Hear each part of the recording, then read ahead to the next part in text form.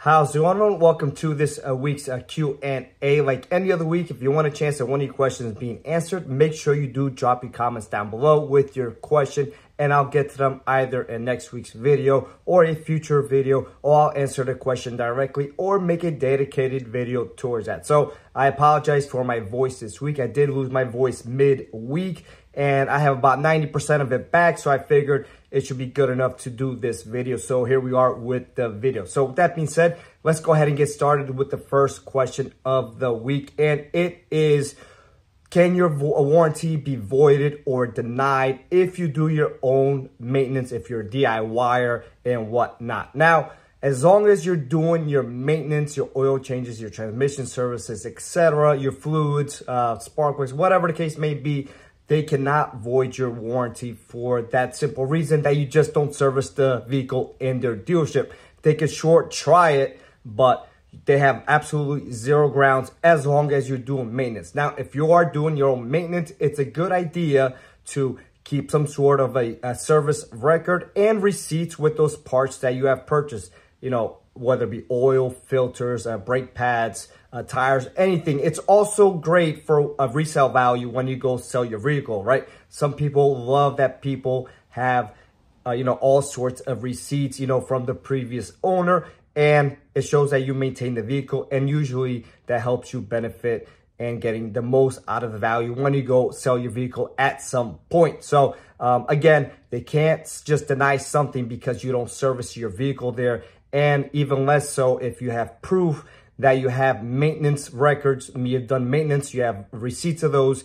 And even if you want to take some pictures of doing those intervals, whatever the case may be, but you shouldn't even have to go that far. And if you're, let's say your turbocharger fails because of, just whatever happened, and you can prove that you've done maintenance, you have the receipts and whatnot, there's absolutely zero reason they can't warranty that turbo for you if it falls within warrantyable limits. So with that being said, hopefully that answers the question for you.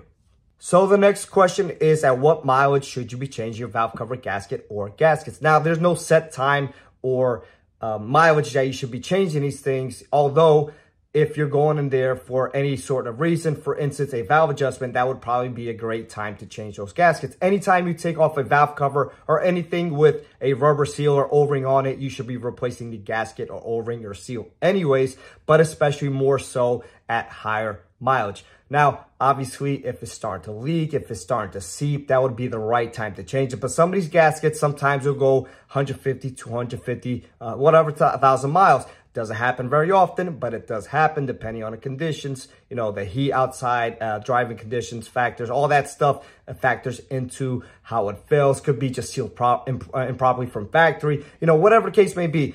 But yeah, if you go to do any service work and you happen to have a component out and it's, at like 90, 100, 150,000 miles or so, I would definitely recommend it at that time. Or if it's starting to seep or leak, then obviously at that point, you would want to change out whatever gasket or seal is leaking at that point. That being said, hopefully that answers the question for you.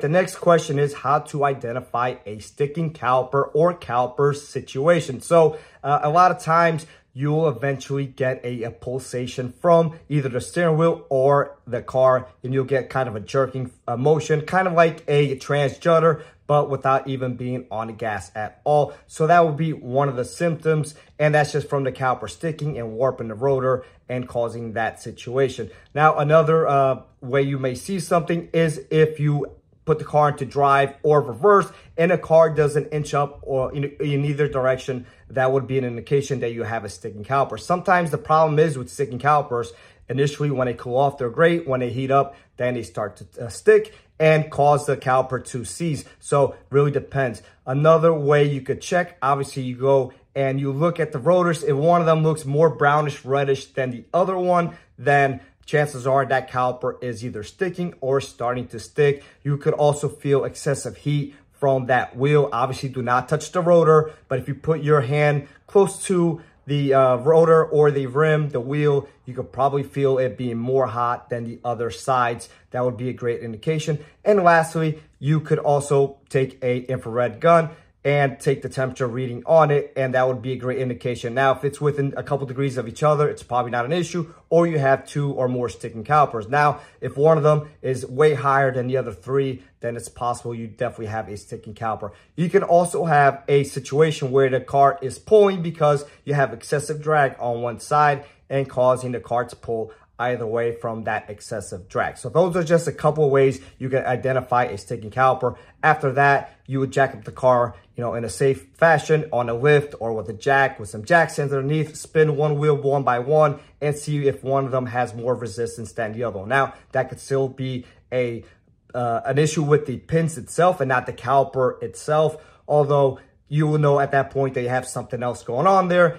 And if it's higher mileage, it'd probably be a good idea to change out that caliper and do a brake fluid flush. So hopefully that answers the question for you. All right, so the next question is, what leather maintenance or conditioner do I perform on my vehicles? And I personally use the Chemical Guys leather cleaner and conditioner. Now, I'm not a big detailing kind of guy, although I do like to condition them every once in a while. Now, if you know me, you know my car, I drive with a plastic on the driver's side seat. I do mechanical work on a daily basis, and although I do change, you never know if there's, some sort of grease stuck on my pants, on my shirt or whatnot. You just never know. So I take the extra precaution on the weekends. I toss the plastic, I put it in my trunk and, get either a new one or reuse that one on Monday morning when I get out of work. Now, I do this every couple of months. I don't do it all the time. Obviously, if something gets on the seats itself, I do have red interior, so red leather. I clean it as best as possible immediately and, condition it afterwards or whatnot the case may be. Now, again, I am not a detailing professional. If anybody has any suggestions out there, something different, something better, something with a different look, whatever, make sure you do drop a comment down below because a few people have asked me this question. And like that, we could all be informed as much as possible, including myself. So hopefully that answers the question for you. Last but not least, question of the week. And if I didn't get to your question this week, I'll get to it either next week's video or I am working on a dedicated video for it. So is there a loss of communication between the technician, the service advisor, and the customer? And a lot of times, absolutely. And it starts at the advisors. If you're an advisor, don't cut my head off. But there are great advisors out there. Most of them are not great advisors and they don't even know much about cars themselves, although you don't need to personally, but it is a good idea and does make an advisor stronger. So for example, I'll get a repair order. It'll say customer states has a noise. All right, well, we've established that the customer has a noise. That's great, right? When is the noise? How often is the noise? Is it coming from the back? Is it coming from the front? Is it while driving? Does it increase with speed? Is it when it's cold out? Is it when it's sunny? Is it when it's night? Is it going over a driveway? Whatever. Any detailed information and all information as much as possible. Now, that's where the problem starts. And a lot of times I'll have to go to the advisor and I'll ask him or her and they won't even know. They'll just say, oh, customer just has a noise. A lot of times that leads to issues because I might hear something that the customer is not hearing or vice versa. I might not hear something at all and a customer is hearing something. It could be intermittent. It could be all the time. But, sometimes it really depends on the situation and it could even be a normal characteristic of the car. So that's problem number one. So after that usually happens, I like to talk to the customer personally and ask them the questions that I like to ask to try to help me identify the issue if it's not obvious. If it's obvious, I'll state in the call that this is what I'm hearing. Are you hearing this? Or I'll let them tell me what they're hearing and I'll just confirm yay or nay. That's what I'm hearing at that point. Now, when I'm doing a multi-point inspection, when I started back in 2008, everything was handwritten. And a lot of times, my service advisor at the time was phenomenal. But a lot of times I would be there next to him and talking to the customer together. So if the customer had any questions or if the advisor was kind of saying something that was not 100% correct, I would, just overstep a little bit and correct them. Obviously, advisors don't like that, but it is what it is. And I just don't like false information out there. And I'll tell him something. And not that he's doing it deliberately. He just might be explaining it a different way. and just not the way I want the customer to, maybe hear it or interpret it. It just might, get taken the wrong way. So nowadays we do a multi-point inspection video where I do a video of my findings, and usually I'll address the customer issues. If it has a noise, a vibration, a check engine light, whatever the case may be, and I'll address those, and I'll tell them this is what we need to do to fix your issues. Or if there's a possibility that the car has a no start condition, we'll recommend a starter, for instance, but I can't confirm how the engine is running because obviously we can't get the car started. So I'll say, this is what we need to do. We don't know what kind of condition the engine is in. If any issues arise after that, then we'll have to proceed with our diagnostics from there. And 9 out of 10 people are more than okay with that. And at that point, the customer gets that direct video. And sometimes they'll say, well, that's not what the technician said in a video versus what you're telling me. And that's why I like the video. Not only does it cover me, sometimes, again, there's a loss of translation, and that video kind of helps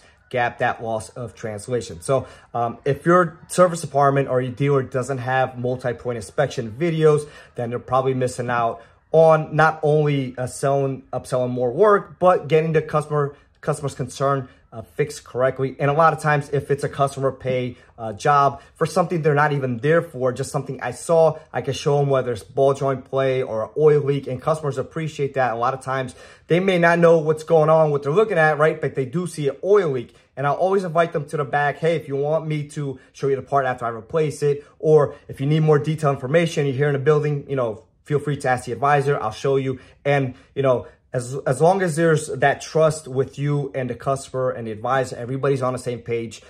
Even if it may be a car that's not going to be, just clear cut and dry of a repair, and might be some sort of an issue and you have to take steps.